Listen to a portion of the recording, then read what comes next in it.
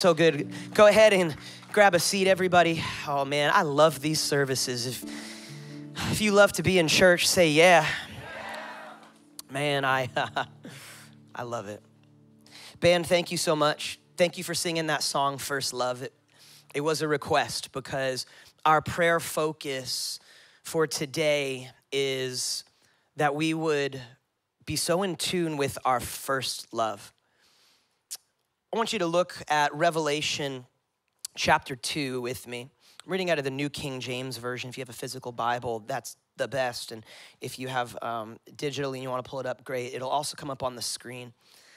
We're looking at Revelation chapter 2. These are the words of Jesus.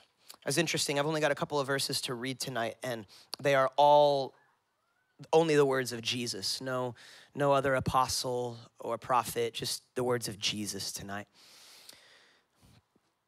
And he's speaking to a church, the church of Ephesus. We're studying the book of Colossians. Paul, while in prison in Rome, wrote to the church of Ephesus. He wrote Ephesians, Colossians, Philippians, and the book of Philemon. And here is what Jesus has to say about this church, the church of Ephesus. To the angel of the church of Ephesus write, "These things says he who holds the 7 stars in his right hand, who walks in the midst of the 7 gold lampstands.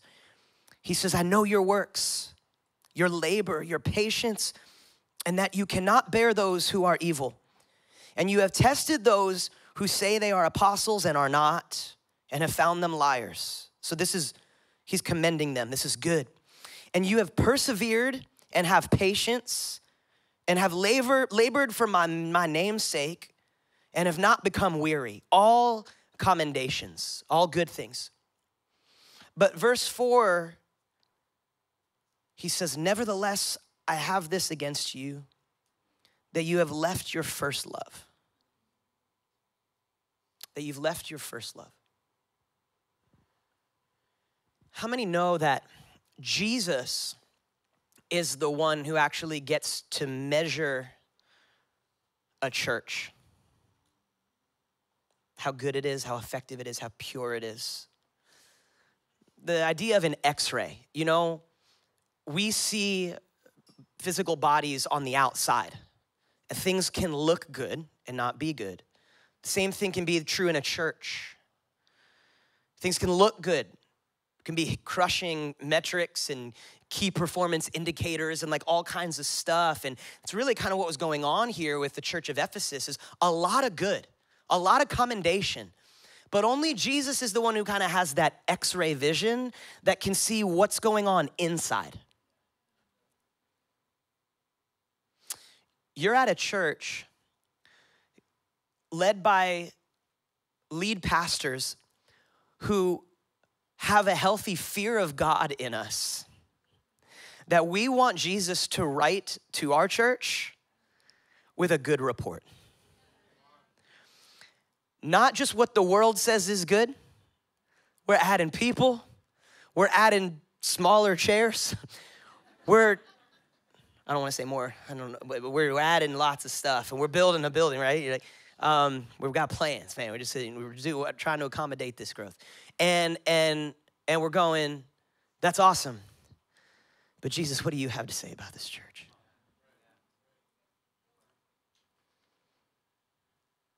I'll slow things up if we're just going to keep crushing stuff and growing and feeling good about ourselves, and you're not pleased, right? I'm here to tell you, I believe he would write a good letter, a good report. And we want to keep it that way. I also know that a church is made up of individuals, and so you can't just paint with some massive broad brush, because there can be some that maybe the church or the church leadership or the elders of the church and stuff doing a good job, but then maybe others in the church have left their first love. The inverse could be true as well. But what he's talking about, our first love, he's talking about Jesus. He's talking about you and me. He's like, but if you're doing all this great stuff, but it's not you and me, and it's not flowing from that place, what are we doing? This is the risk of getting caught up in what we do instead of why we do it. And everybody is at that risk at all times. It's so important that we return. It's so important that sometimes we reset. It's like nobody is gonna be crushing it 100% of the time. Nobody. We have to ongoingly repent. We have to ongoingly reset and come back and say, I do not want to leave my first love, because if all I do is I go and I do all the things and I'm not centered in Christ, we will flame out. We will flame out. Warren Wiersbe said it this way. He said, labor is no substitute for love. So you could be on a serve team and you could be giving and you could be leading a small group and you could be whatever the things are. And it could be true of Pastor Donny, of church board members, of staff, of other pastors, of lead teams, of small group leaders, that we could get caught up into the labor as a substitute for the love. But the labor flows out of the love. Everything that we do as followers of Jesus, it's the overflow of what he has done for us, and he has filled us, that we should then be spilled out as an offering for the world and for the glory of God. That's how this thing is supposed to go. We can be at the risk of always doing and not always, Jesus' words, abiding. Everybody say abide. Abiding mattered a lot to Jesus. And I'm just gonna go out there and say, I think it's probably harder, I would submit to you, it's probably harder to simply abide in Jesus right now than it perhaps has ever been in all of human history, because of the distractions, the notifications, the emails, the social media, the politics, all the things vying for our attention. We have to be so intentional about abiding. John chapter 15, let's talk about it. John chapter 15, Jesus again. Verses 4 through 5. He says, abide in me and I in you. As the branch cannot bear fruit of itself unless it abides in the vine, neither can you unless you abide in me. Are you seeing this? I am the vine, you are the branches, and he who abides in me and I in him bears much fruit. For without me, you can do nothing. The essence of what he's saying is, it doesn't really just stop at just, you can't do anything at all. Like, you can't stand up. No. You can't do anything of value and eternal significance without me. And when we look at this, and he's talking to the church of Ephesus, we could look at the whole first 3 verses and be like, but wait, the church of Ephesus, they had a lot of fruit, didn't they? They had a lot of fruit as evidence of what God was doing. No. And I would submit, no. They had a lot of activity, not necessarily a lot of fruit. A lot of busyness, not necessarily a lot of fruit. What we're called to do is leave fruit that remains with our lives. Fruit that remains, that is lasting. Fruit can only remain if it flows out of Jesus in us. We can do cool things without Jesus. We can't do things that remain without Jesus. We can't do things that are rooted, that will make it through some storms, that will stand the test of time, that can build from generation to generation to generation without abiding in Jesus. We can do a lot of activity and just run ourselves into the ground and do it and be like, glory to God, like we're doing it for Jesus. Are we though? We're called to leave fruit that remains. what's sad is this church, Ephesus, does not remain today. It's not there. The once glorious city of Ephesus is now but a heap of stones, and no light is shining there. So what do we do? What do we do? Look at verse 5, Revelation. Back to it. After he says, but nevertheless, I have this against you, that you've left your first love. It says, remember therefore from where you have fallen. Repent and do the first works, or else I will come to you quickly and remove your lampstand from its place, unless you repent. Wow. Wow. By the way, everybody, Jesus was serious because that's what happened. It's not there. Ephesus isn't there anymore. There's no light. It's just rubble. It's just some ancient stones. So Jesus, the good thing, and this is what I love so much about Jesus, is that there's always invitation. There's not condemnation. So like, what do? He tells us, okay? I want to read it one more time, verse 5. Go back, please. It's just important, the words of Scripture. Remember, therefore, that word matters, from where you've fallen. Repent and do the first works, or else I'll come to you quickly and remove your lampstand from its place unless you repent. So can I tell you also that one of the reasons, church, everybody, I want the staff here to hear me as well, everything. This is one of the many reasons that we do these days of prayer and fasting a minimum of twice a year. Is because we're going to make sure that the light is shining. We're going to make sure that we're abiding. We're going to make sure that we're resetting when we need to reset. And we're going to invite everybody corporately because we need sometimes to reset and return.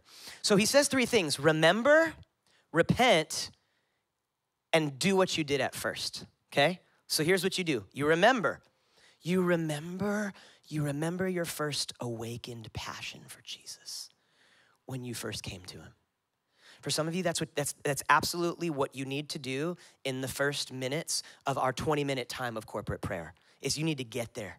You need to go. And I'm talking about remember, like get into your senses. Like remember what it felt like. Remember where you went with it, how you talked, bro, over here. What's your name, man? Is it Vinny? We met a second ago, right? You gave your life to Jesus how long ago? A month ago. Come on, give it up for Vinny, everybody.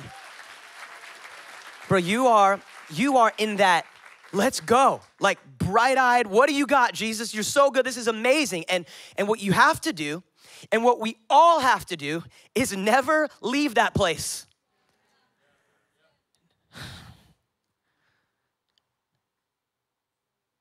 I love you, Vinny.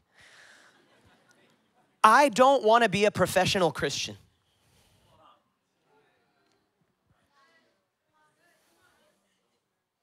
I will quit before I'm a professional Christian. And I'm not going to quit. We're good. Everybody, we're good. But I just, in my soul, like in my heart, like, so what I have to do, and what I'm going to do with you, and I've been doing today's, remember? This stage used to be green. It was hideous. But it was cool then with trees.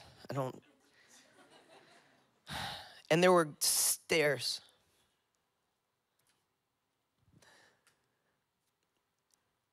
And my parents invited me to pray with them, like some of you have done here, and my kids here. And there was a time that they were praying for so stinking long that I'm going to follow me, camera. Here we go. That I was like this, and I was leaning forward. My feet were on the first steps, and I'm like praying because I'm supposed to, because everybody else is. And I fell asleep. And I so fell asleep that I fell forward and went head first and got a big rug burn on my head here, and then went to middle school youth camp or it might have been I don't know what, it probably was 6th grade. And was out in the sun for like all day for like a week and got this crazy sunburn that the mark stayed there for like a year and a half. It was crazy, it's a true story. But hold on, I'm gonna stay here. But there was also a time in the same place, through the consistency of showing up and being in the presence of God, that the Holy Spirit got a hold of me. And I bawled my eyes out.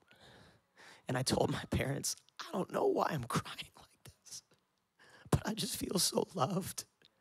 And I just love Jesus so much.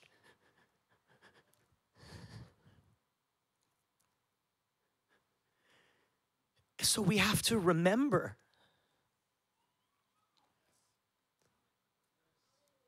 and not leave.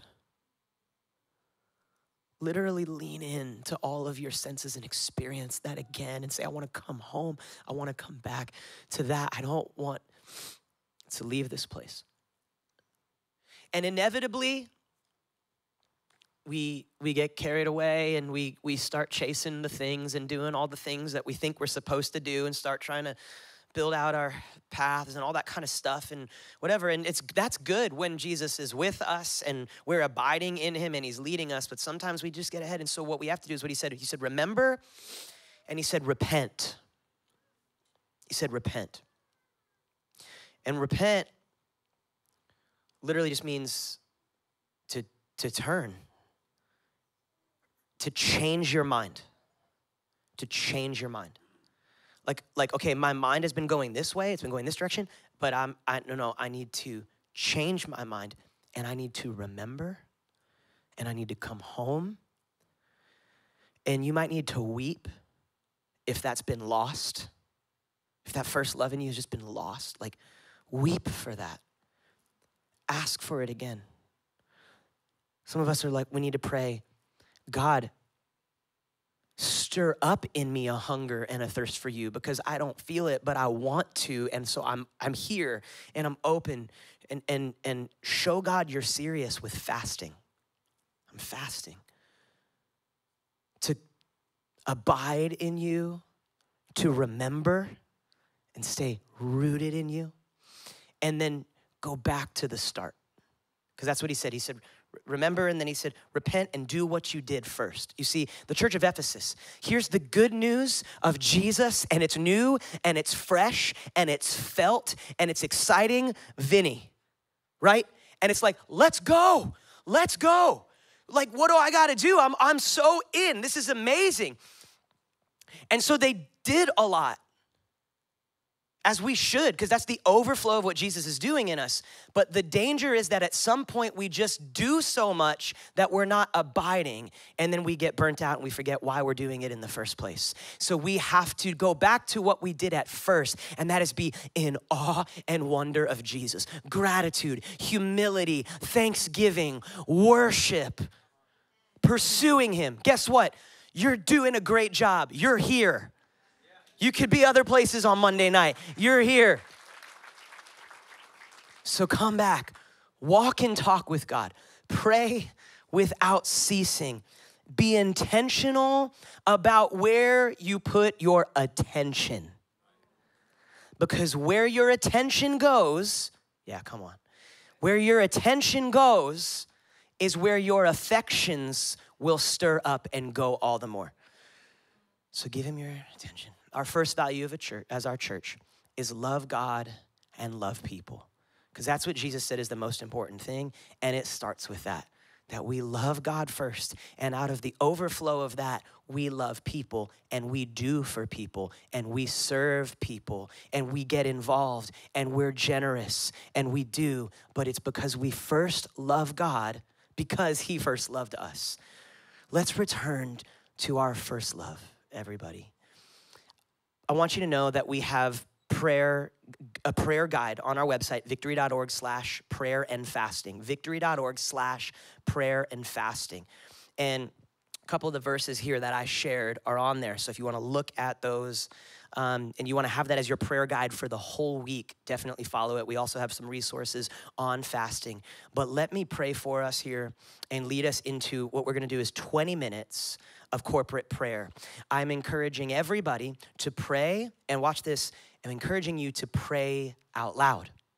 Because as we look at Scripture, 98% of the time, prayer is happening verbally and out loud. And I believe that our Father loves to hear our voice.